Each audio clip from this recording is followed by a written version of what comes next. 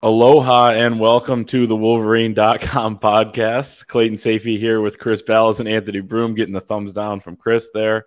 A little corny there, but it's Hawaii week, Michigan against Hawaii. So we'll preview that game Saturday night at the Big House. Michigan coming off of a 51-7 win over Colorado State.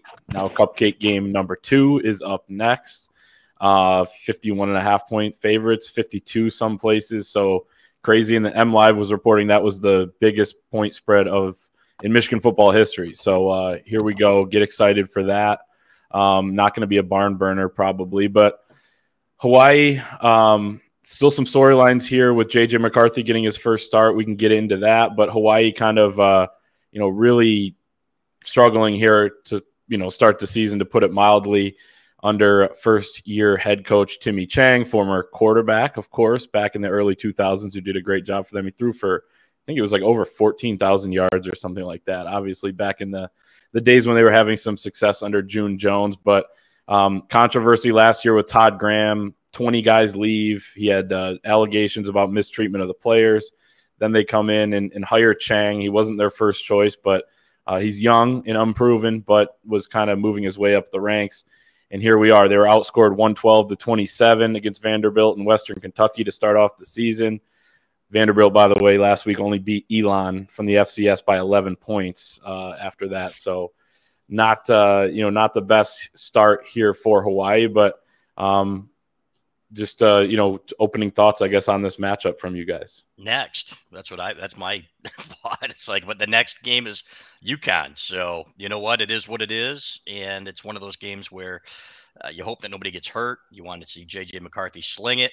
And again, I don't think it's going to tell us a whole lot unless one of these guys struggles, unless McCarthy struggles against Hawaii, or Cade McNamara struggles against Hawaii, Hawaii, like he did against CSU. So, but I think it's an opportunity here for JJ McCarthy to take another step. And we said in the fall, we said in the spring that it wouldn't surprise at all if JJ McCarthy, with his unbelievable skill set and physical tools, has a chance to take the job and would take the job by Big Ten season. I think he took a step towards that in game 1, partially because Cade McNamara just didn't play well. So, but JJ McCarthy, it's clear, has the skills to be an outstanding quarterback. And so let him sling it. Let him go out there and throw it 30 times. I don't care if it's 30 times in the first half. Work on the things, you know what, you're going to win the game anyway. So work on the things that need work. I want to see some receivers getting some separation downfield. These guys, I think, are getting a little bit itchy for the ball, fellas, from everything that we've heard, and rightfully so. You know what? You've got weapons. You've got to use them. So that's what I'll be watching for. And then the defense against the run. Hawaii's got a solid – not solid, but that's I guess the strength of their team is the offensive line. So they're going to try to run the ball a little bit, stifle them up front, and you know what, I want to see them dominate there as well. So this is going to be one of those name your score types of games, and the only question really is whether or not Hawaii scores, probably. Yeah, they were super close to that first. I think when Clayton and I looked it up, their first shutout since the Northwestern game in 2015. So so close to that list this week. I think they're definitely on alert for that this time around. I mean, neither of those two teams that Hawaii played to open the year are barn burners by any stretch of the imagination. Vanderbilt is probably still the worst team in the SEC, and Hawaii made them look like Alabama. So, again, pick your score. I think that's basically what it is. And, I don't know that we'll see JJ McCarthy throw 30 times in the game. It would be great. It would be fun to see. I mean, we want to see as much of that as we can and get as much of that on film so they can evaluate those guys, and we have our debate fodder to talk about. But for me, it's less about, like, we know what he brings from a dual threat perspective. We know what he brings from an arm talent perspective. Everything flowed a little better on Saturday with him in the game. Mind you, it was maybe 10, 12 snaps he got in the whole game. I don't have the numbers in front of me, but 11. Yeah. It was all about 11. Well, see, split the difference. I was right there. Right in the middle. So for me, it's less about, wow, is JJ going to rip a post route 50, 60 yards down the field, or is he going to, have an 80-yard touchdown run? To me, it's more, what do your pre-snap reads look like? What does your execution look like? What is, the one we keep going back to this, the throws out to the numbers or the hash marks, the sideline. What does that look like? How quickly is the ball coming out there? So those are the things to me that tell me if there's separation between him and McNamara moving forward, because it is the little things that separate them. I mean, they both have their share of traits that bring to the table. JJ is obviously objectively more dangerous as a dual threat, but if he can show that it looks sharp and it looks crisp and dominant. People said last week when the pass rush did as well as it did, well, what does it make? It was Colorado State. That's what it's supposed to look like against a team that you dominate. And it would be the same way this weekend with the offense. How crisp do you look? How concise are the reads? Are you making the plays that present themselves? So, yeah, the let JJ cook stuff would be a lot of fun, but I think there's a little more to it than that, and I'm excited to see how it plays out regardless. Let me qualify that by saying that's really, in my opinion, how you're going to find out what he is, because of the things we've heard about the decision making and in practice, making the right throw and, not turning the ball over and things like that. So to me, that's the way. If you hand it off, 40 times or whatever, when he's back there, what are you going to learn? We also know. Right. For example, like last year when they played Northern Illinois, I mean, I think Cade was 9 for 11, and that wasn't, that wasn't enough of a referendum on, what he was or what his play. So yeah, you would like to see as much of that as possible. I just don't know if we're going to see full shotgun and air raid like some Michigan fans would prefer to see, but I'm with you on that. Put as much on tape as you possibly can. Yep. Yeah. I mean, it's tough because it always goes back to, well, you want to, get ahead early in a game like this, and Michigan's run game is probably going to have so much success that a couple of things. One, they're going to get so many yards, and I think they're going to have some big plays in the run game where you may not need to throw it that much, but you do want to challenge JJ McCarthy and, see what he can do out there. Also important to note that Cade McNamara is going to get, some playing time as well. Will it be around 10, 12 snaps, 11 like JJ last week? Maybe, probably. And then you'll see maybe a couple more quarterbacks, including Alex Orji or Davis Warren or Alan Bowman like we saw last week. All those guys except Davis Warren, of course. But this Hawaii defense is terrible. I mean, they allowed 404 rushing yards to Vanderbilt, 9.2 yards per carry. They only have 3 tackles for loss in 2 games on the season, no sacks. Talking to Billy Hull, who covers the team out in Honolulu, he says there's just no pass rush. I watched a few clips from the Western Kentucky game, and literally the pass rush starts and those guys are just locked up by, offensive linemen. And again, these are not good teams that they've played so far. So I think JJ is going to be able to run on them in the read option game as well. We saw a lot of that last week. And I think there will be some of those big plays. Hawaii's already allowed 14 plays of 20-plus yards. Michigan had only 3 of those last week. I think it'll be in double digits this week between the run game, some, big chunks in the pass game as well.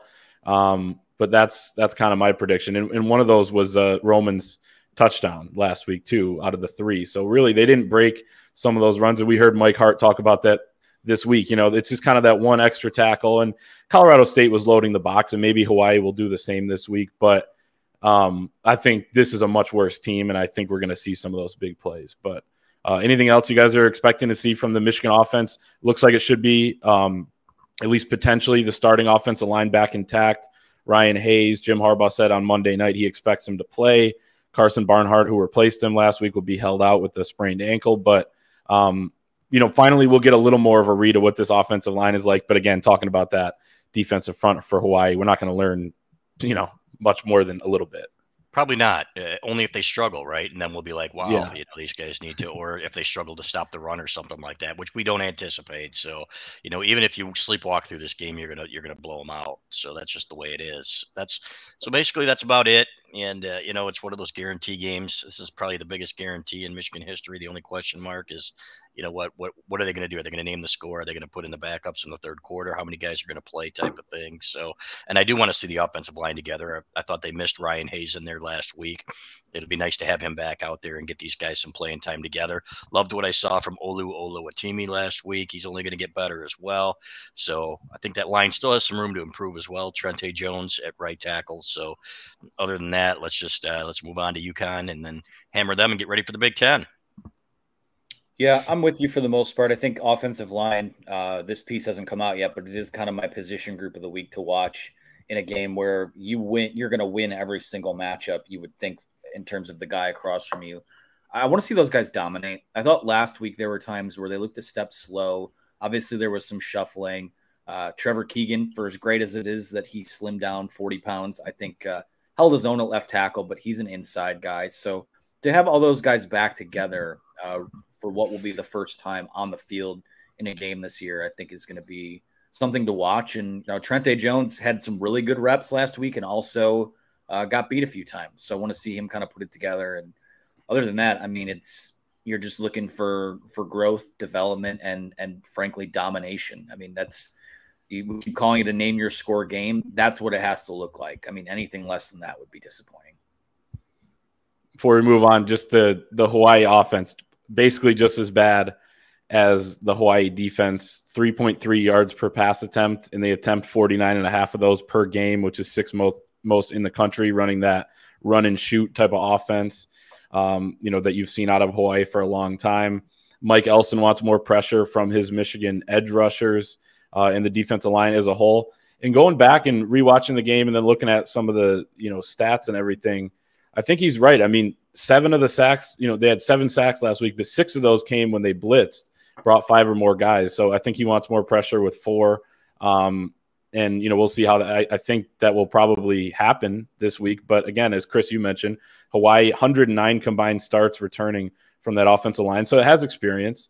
And then the last thing I had on Hawaii is just Matthew Shipley, their kicker, is actually probably their best player, which could be the case for Michigan too. He was a Lou Groza Award semifinalist. So keep an eye out. If they get in field goal range, that may kill the shutout. I am predicting a shutout, and we'll talk about our predictions in a second here. But keep an eye out for Matthew Shipley, maybe one of the best players on the field on Saturday night. Well, if that's what that's saying something, right? If that's your guy, so that's why I predicted 55-3, and I said, all it takes is one busted coverage or something like that, getting field goal range, and a guy makes a kick. So I think Harbaugh will call off the Dogs. Even if he does, they could eclipse 55 points. So I don't think there's any question about it. So in game 2, he's going to want to play a lot of guys because in Big Ten play, how Jim Harbaugh is with his guys. He wants those guys that scout team guys and everything else. This is their opportunity to play. He's going to want to get him in there, I think, and they'll call off the Dogs a little bit. Hopefully, run the ball in the fourth quarter, and we can get out of there by about 2 a.m. Yeah, there have been times in the Jim Harbaugh era where he will just decide to choose violence on a particular day and just keep the boot on the throat. I don't think he's going to do that to poor Timmy Chang. I mean, it might just happen regardless because of just how the talent disparity, but if you're going to pick and choose your battle this year of who you're going to kind of run it up against, I think there are definitely other teams on the schedule, especially in Big Ten play, that you might want to do that on. So Michigan State. Anyways, that's all I'm looking for. Just dominate. Just take care of business. I don't know what else. I mean, we could talk predictions all day, but this is I'm eagerly awaiting some drama and some adversity. I guess we'll put it that way, because that's where you'll learn about this team. Yeah, and we're not going to get that on Saturday night. I don't think they're going to be going for 2 like they did against Rutgers in 2016 when they won 78-0. Right. I think they'll call them off at some point. And to Chris, to your point, Jim said on Monday that he wants to, at some point this season, have a roster full of 130 guys that have all played in game action at one point. I believe he said they're close to 100. They played 84 in that first game, but some other guys have played in the past. So could be on our way to that. This would be probably the opportunity. I know they have UConn next week, but UConn looks a little better than Hawaii. Before we get to our actual score predictions and then talk about a couple of more games from around the country, let's talk about PrizePicks, our great sponsor over the last couple of weeks here starting out. Football is back. There isn't a better way to enjoy watching your favorite team than by playing daily fantasy with our friends at PrizePicks. PrizePicks is the simplest form of real money daily fantasy sports and just pits you against the numbers. Whether you're a fantasy sports nut or a casual fan looking to add some excitement to the games, PrizePicks is the perfect game for you. It's the best way to have action on the game in states like Michigan, Kentucky, Alabama, Florida, Texas, Georgia, and over 70% of the United States. PrizePicks is currently operational in over 30 states and Canada, but not Ontario. You simply select 2 to 5 players and predict if they will go more or less than their PrizePicks projection. You can win up to 10 times your money on any entry. We all put in picks again for this week. Mine is interesting. So they were running a promo with Tom Brady. More than half of a passing yard. So I took that and I power played that with Blake Corum, more than 100.5 rushing yards. So a little Michigan, NFL type of thing for week 1 of the NFL. The Bucks play the Cowboys this weekend, but what do you guys have for your picks? Yeah, I took the Brady one. I mean, it's right, and I think it's actually 294.5. So I don't know that he'll get over that, but we got the 0.5. So you take that. I took Josh Allen and the under against the Los Angeles Rams defense tonight, just because Ryan Tice, it's going to make him mad. So the Buffalo Bills, and because I don't pay that close attention to it, but I think that I like that Rams defense to hold him in check. Yeah, for me, I mean, that missed opportunity on my part to not take the Brady one. Although I still have credit. I could jump in there and do that. So my 2 picks this week, I stayed in the college game. I'm going less than 100.5 rush yards for Blake Corum, just because didn't do it last week, and I don't know that he'll play enough to get there this week. So I'm doing that, and then taking Anthony Richardson, the quarterback from Florida, to throw more than 1.5 passing touchdowns Saturday night against Kent State. So nothing super sexy this week on the card. It's a very business-like effort. Last week I did not do well, but the prize picks continue, and that's what I have logged. Florida plays Kentucky, right?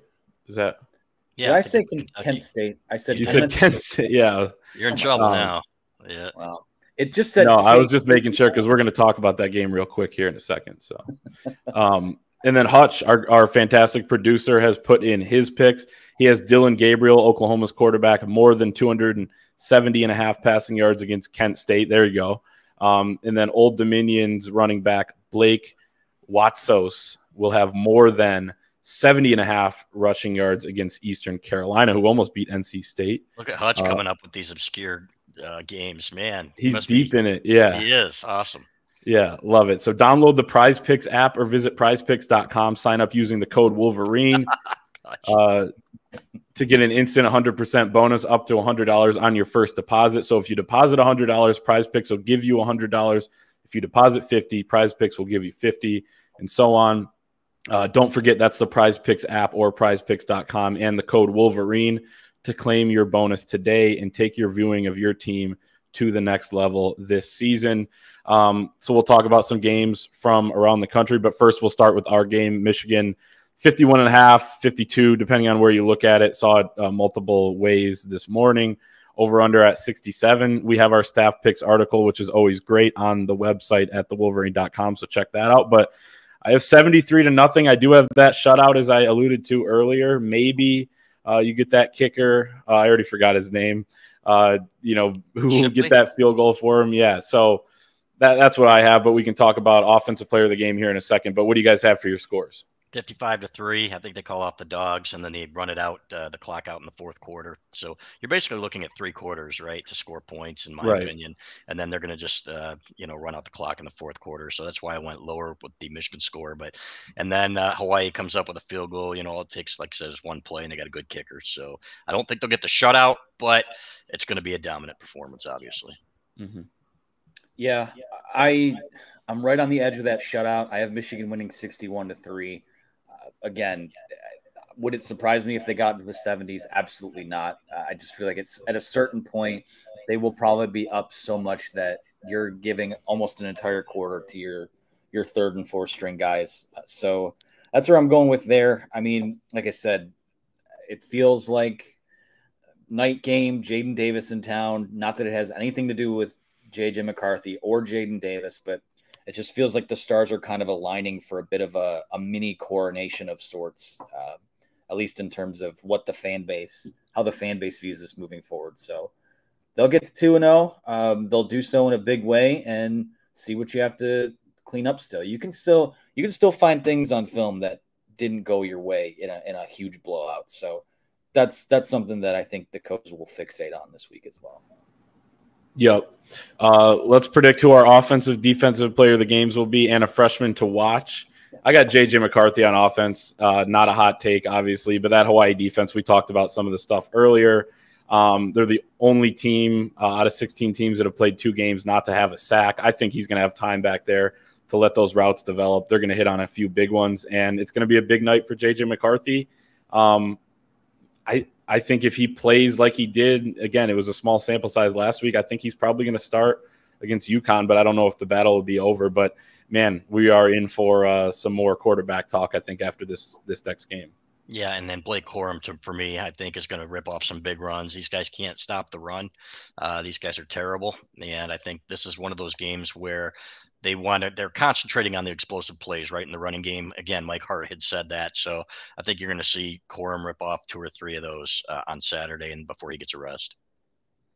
Yeah, I mean, JJ McCarthy would be the easy one, but I'm going to go with the flying Hawaiian this week. Roman Wilson will be your offensive player of the week. I think he scores another long touchdown, has a couple more catches this week to add to his resume. So looking forward to that. Did you guys do offense? Did you guys do defense already? Or did Not I? yet. No. Go ahead, start it. Yeah. All right, well, I'll start that one too. I'm going to keep the train rolling for Jalen Harrell. I thought that was a guy who PFF thought it was Michigan's best defensive player on the field last week. My eyeballs sort of back that up. He graded out highly. We've said all along that if he can prove to be a 3-down guy and hold up in coverage and set an edge and run support and then also get to the quarterback, he's going to have a huge year. I liked what I saw last week. I'm going to keep the train rolling there. Yeah, we'd heard that he had really improved as a pass rusher. I think we're seeing that now. And this guy just is a football player, and I love that. Jim Harbaugh finds those guys. I'm going to be writing a column about that tomorrow. But, some of these guys that people say, oh, he's a tweener or this and that, or he's not fast enough. You know what? Jim Harbaugh likes football players. Jalen Harrell is a football player, so like him. Defensively, I'm going to go with, let's say, wow. I'm going to go with Junior Colson having a monster game. I think he's going to get some sacks too. I think they're going to use him a little bit more. They don't have to, but you know what? And that was one thing where Jesse Minter said, we have some packages for our linebackers that we didn't show. I think they're going to let him eat a little bit, and then we'll see what happens. So, but I like him. I like that kid. That kid's going to be could be a first-round pick as a linebacker with his size and his speed, and we're starting to see what all the hype was about. No doubt. I have Junior Colson too. I love the way he was kind of all over the field, kind of like Jalen Harrell last week. You saw it with Colorado State running a lot of those short passes. Linebackers were kind of dropping and then really getting to the football. So I think he's going to have – he led the team with 10 tackles last week. I think he'll probably lead the team again. And a bright spot too for Michigan with playing a similar offense. Last week, PFF said they had no missed tackles from the secondary on any pass plays. That's huge when you're playing teams that are just trying to get it out and run these option routes and things like that. A lot of motion where they're trying to confuse you. If you can stay disciplined, I think Michigan will. Then that's going to make this, make life easier for the whole flow of this game. Freshman to watch. I got Will Johnson. I think he's going to have an interception. I think he's going to make up for his touchdown that he allowed. I think he's going to get a lot of reps after the ones are kind of in there. We saw him come in the second quarter last week. I think we'll see him earlier. He did make a nice play on the ball on the first target that came his way and then allowed that touchdown. But as Jim Harbaugh said, he'll learn from it. And as Jim Harbaugh says, a lot of players make their most improvement from game 1 to game 2 or from their first season to the second season. I think we'll see Will have a nice day. Yeah, I like Colston Loveland on catching a touchdown pass, his first career touchdown pass from JJ McCarthy. That kid's a stud. And speaking to people, we'll talk about this in our Inside the Fort tomorrow, but this kid is absolutely a next level player. So another one of those guys where you say, boy, the future's really bright for that room because that tight end room is as deep as we've ever seen it. So watch for him. He's going to play after Eric All and Luke Schoonmaker are sitting, and I think he's going to get a couple catches. Another Jay Harbaugh fine. Put some respect on that man's name, yep. Everyone. So, yeah, God, you could go a number of directions here. They have so many guys that sort of flashed last week. I'll stay in the pass rush. I'll go with Derek Moore. I think he'll notch a sack this week. I think he, again, have talked about before how I think what you're seeing from Jalen Harrell now is, I think, kind of the archetype of what his role might look like moving forward, that being Derek Moore. So I'm going to go with him to notch a sack on Saturday and be disruptive again. To me, he was one of the 3 or 4 best pass rushers on the field in that game last week, which is pretty impressive given how many guys got to the quarterback. Yeah, and some of his bull rushes for a freshman, I mean, he just looks like he's at a different level, than most freshmen. So great picks there. Our last thing, we'll wrap up with our segment known as No Man Knows the Future. We will try to predict the future, but no man knows the future. Some decent games here this weekend, not as good as the week 1 slate, but Iowa State at Iowa. Iowa, a 3.5-point favorite. The over-under is set at a very low 40. Iowa, obviously, last week won 7-3 over South Dakota State. And you may say, oh, yeah, they got a touchdown and, they held South Dakota State to a field goal. No. Iowa scored a field goal and 2 safeties. This matchup, though, Iowa State won 42-10 over Southeast Missouri State of the FCS, so not a ton to learn there. Iowa has won 6 straight. This game's at home. Call me crazy. I may look dumb for this, but I think Iowa is going to cover this. Iowa's won 6 straight against Iowa State. Is this at Iowa? It's at Iowa. This is at Iowa. Okay, I'd read it wrong then. I think Iowa State's going to win, and I think Iowa is so terrible offensively that it's unbelievable. It was unbelievable watching that game. It looked like a Snow Bowl game type game from 1951 Michigan Ohio State without the snow. The weather was great, but it's like, how soon can we punt it inside the 20, please, so that we don't have to embarrass ourselves with our offense anymore? Is what it was. So I think Iowa State gets the monkey off its back and beats Iowa this week in a low scoring game. Yeah, Iowa State, when you go through the betting stuff on them in this game, just it's always under. They're 1-4-1 against the spread in their last 6 games against Iowa. It might be painful to Clayton for me to say this, but I'm rolling with the fight in Matt Campbell's this week. I think that they will get the win. Iowa, I can't forget 9 months ago, seeing Iowa barely being able to attempt to throw the football. And then last week they were missing most of their wide receivers, but I think there are some pretty bad structural cracks in that offensive operation right now. So they're going to drag you down. They're going to get you into a rock fight, which Michigan in a couple weeks will have to be on high alert for. But 3.5, I don't know if Iowa can score enough to win by 3.5. 2 safeties. How bad they look right now. 2 safeties on average. Come on. You're not paying attention to the stats. So we'll see what Matt Campbell can do too. Right now he quote unquote cannot beat his rival. I guess people say that until you do. So we'll see. Alabama at Texas. This will be noon, so it'll be a good start to the day. But Texas, 20-point underdogs at home. Alabama looked incredible last week against Utah State, but Utah State made a bowl last year, 55-0. Bryce Young following up his Heisman performance. That's a lot of points, but I think I'm going to go with Alabama. They'll probably run it up on Sark down there. Can't get out of my mind, Anthony, like you with Iowa. I can't get out of my mind Texas losing to Kansas at home. That was Kansas's first road win in the Big 12 since 2008 last year. So give me Alabama to win huge. Yeah, I agree. I think Alabama's going to crush them. I think that Nick Saban's going to make a statement here, and they're going to blow them out. So they've got too much firepower. It's Alabama and Georgia and everybody else right now, guys. That's all there is to it, unfortunately. And I think Alabama makes a statement on Saturday, covers that 20. I'm with you. I think Alabama wins by so much that they might even bring Arch Manning back to Tuscaloosa with them. This reeks of a game where Texas fans get amped up that, all right, here's the measuring stick. We're going to see how far we've come under Sark so far. And then they lose by 40. And then everyone on the message board's calling for him to get fired. So Bama, big. I have zero qualms about that pick at all. Yeah, it felt like the same thing happened under Tom Herman too, where it'd be like, all right, here we go. This is it. And then, well, okay, we're still not there. We lost by 40. So we'll see what happens there. But this one's interesting. Tennessee at Pittsburgh. Pittsburgh 6-point underdogs. They won kind of the backyard brawl there over West Virginia in a crazy back and forth game last Thursday night. Tennessee 59-10 over Ball State last week. Feels like Tennessee's one of those teams that's just waiting to break through. I don't know. I'll take the points. I'll take Pittsburgh as the underdog at home. It was a great environment. You would think maybe a hangover game, but they had those extra couple days to kind of get reset and prepare, so I'll take them. Yeah, I agree. And isn't that Desmond Howard's Final Four pick? Yeah. So barely got it.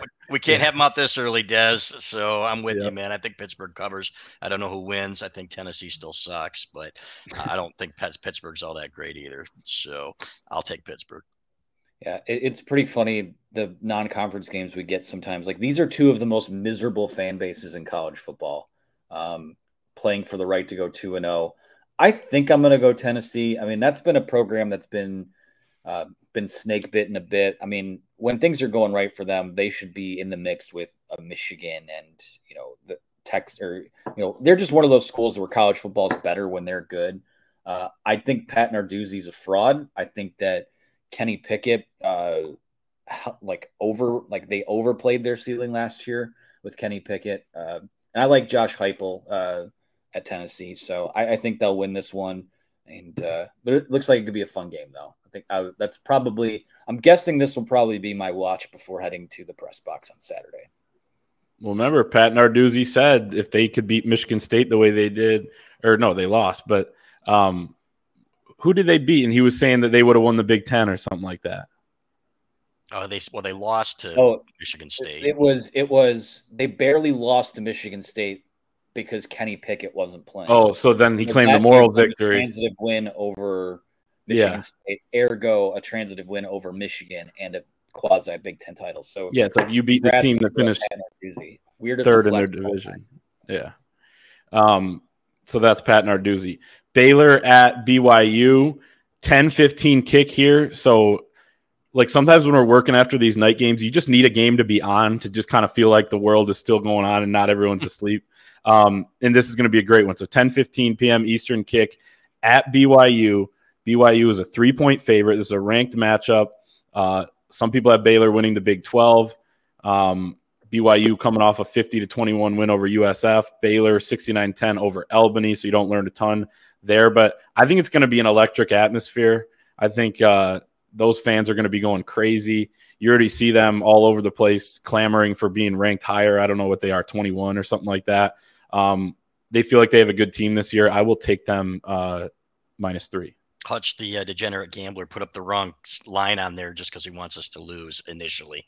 So, and now it's up there and it's right, and I like Baylor anyway. So I think Baylor's gonna win this game outright. I think Baylor's a good team. Another one of Desmond Howard's Final Four picks. So, boy, Desmond could see his whole world collapse this weekend if a couple of his teams lose. But I think he's going to be safe with Baylor this week. Yeah, I'm going to go with BYU only because there has to be one group of 5 team or independent that sort of people complain about all season why they're not ranked higher. It's not going to be Cincinnati this year. I mean, Notre Dame, it's pedigree. They'll allow them to be in the mix, but I think BYU could be a team this year that is like at Cincinnati where people, why aren't they getting more respect? Well, they'll keep it this week. I have them. I think they'll win. I think they'll cover the spread. That's a weird start time, although the time zones aren't too different between Baylor and BYU, but I'm going with the Cougars in this one. I think they could be really, not a playoff caliber team, but I think that's a good football team.